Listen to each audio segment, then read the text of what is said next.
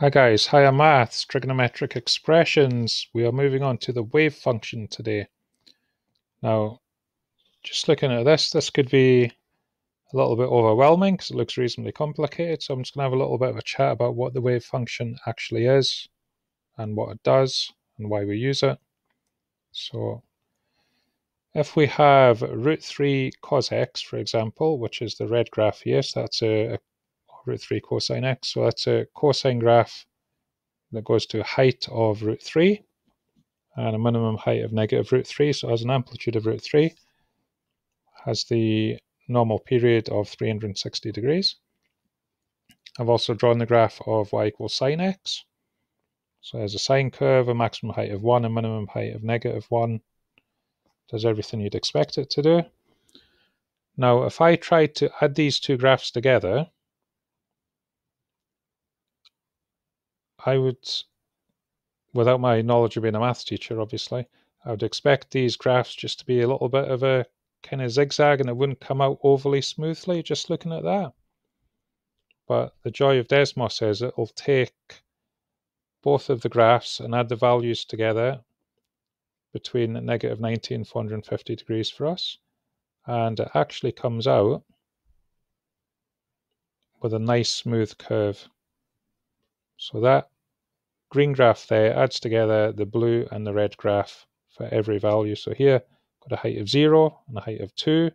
Added together gives 2. So here the height is roughly, I don't know, 0.8, 0.9-ish. The same on both graphs, so I'd give an overall height of 1.8.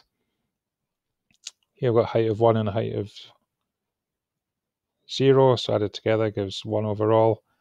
And what we find, interestingly enough, is that it just gives a lovely smooth graph, which we could write as a sine graph that's been moved by approximately 50 or 60 degrees to the left. Or we could write as a cosine graph, which has been bumped along to the right by about 30 degrees. Okay. Now, does that work all the time, or does it just work for these values? Is that a special case? Well, let's have a look at root 3 cos x minus sine x.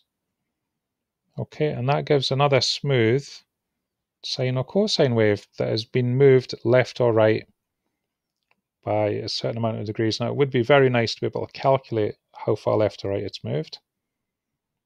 And we will be looking at doing that in this exercise. So again, here we are doing the height of the red graph, subtract the height of the blue graph. So there's the red graph, subtract that much off it, that point, and we will end up at that height. Okay. So let's have a look at a couple others, just in case it always works for root 3 and 1. So we've got 3 cos x plus 2 sine x. Again, that is a nice smooth curve. Negative 5 cos x plus 3 sine x, just picking some random values. Again, a nice smooth curve. The higher the numbers, it looks as though it's the higher the amplitude. Now, if I change this to a double angle and this to a single angle, then that makes the curve look a lot more different. Okay, let's just zoom out there.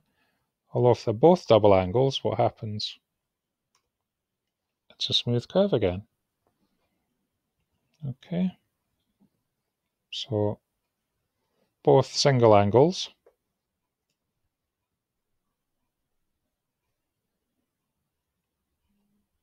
We get a nice smooth curve. Both double angles, we get a nice smooth curve.